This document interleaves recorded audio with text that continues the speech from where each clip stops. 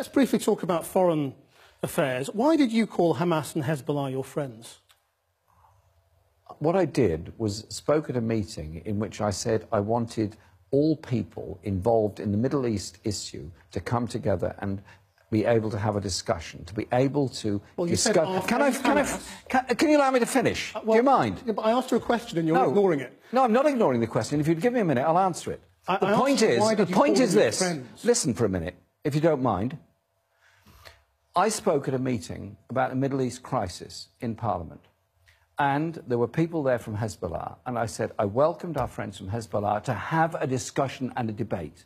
And I said I wanted Hamas to be part of that debate. I have met Hamas in Lebanon, and I've met Hezbollah in this country in Lebanon. I've also met... So are they your friends or not? Can I finish?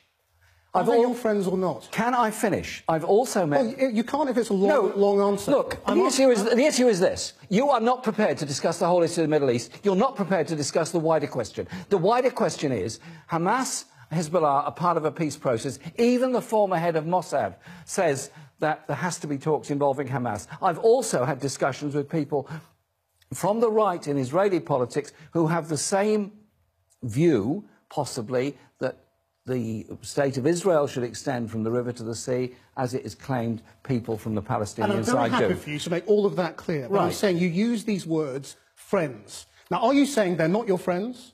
Or are you saying they are your friends? I'm saying that people I talk to, I use it in a collective way, saying our friends were prepared to talk to. Does it mean I agree with Hamas and what it does? No. Does it mean I agree with Hezbollah and what they do? No. What it means is that I think to bring about a peace process, you have to talk to people with whom you may profoundly disagree. There is not going to be any peace process unless there is talks involving Israel, Hezbollah and Hamas. And I think everybody knows that. But as you know, the controversy is around you calling them friends. And you've explained, I think, that when you said that, you didn't mean that they're friends.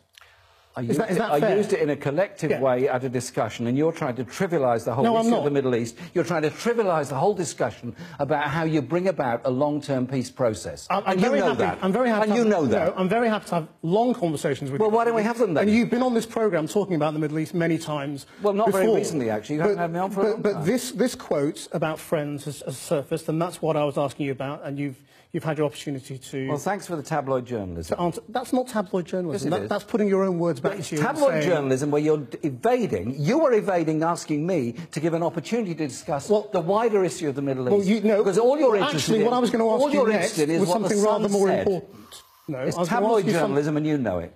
Well, it's absolutely not. I was asking you about your own words, and if you're not prepared to defend your own words, then that's fine. I'm quite prepared to defend my own words. I've just done so. I want to get on to a bigger aspect of foreign policy, which we could have done minutes ago had you just answered the question when I answered it, which is it noble, is it right to continue doing nothing to intervene in Syria?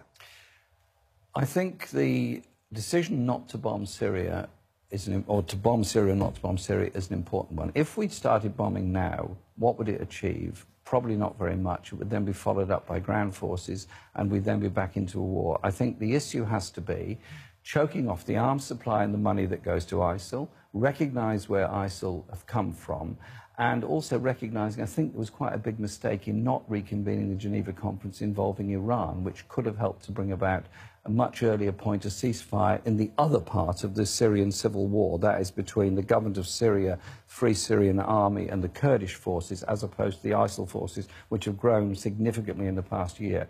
I don't think British intervention by military means is going to bring about a solution to it. I think there has to be ultimately a political solution. I think we also need to look at the role that Saudi Arabia and other countries are playing in the arms they're putting into the area.